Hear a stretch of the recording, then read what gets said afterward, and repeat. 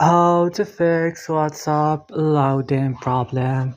Welcome everybody. If you have loading problem in your WhatsApp, we will fix it today. So let's learn how to do it.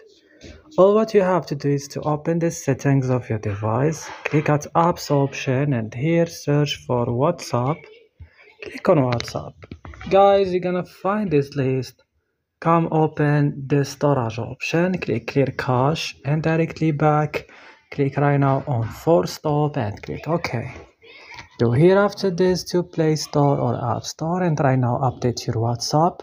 After updating your WhatsApp, you should restart your device and that's all what you need to do. Don't forget to support us by like and subscribing in our channel and see you next video.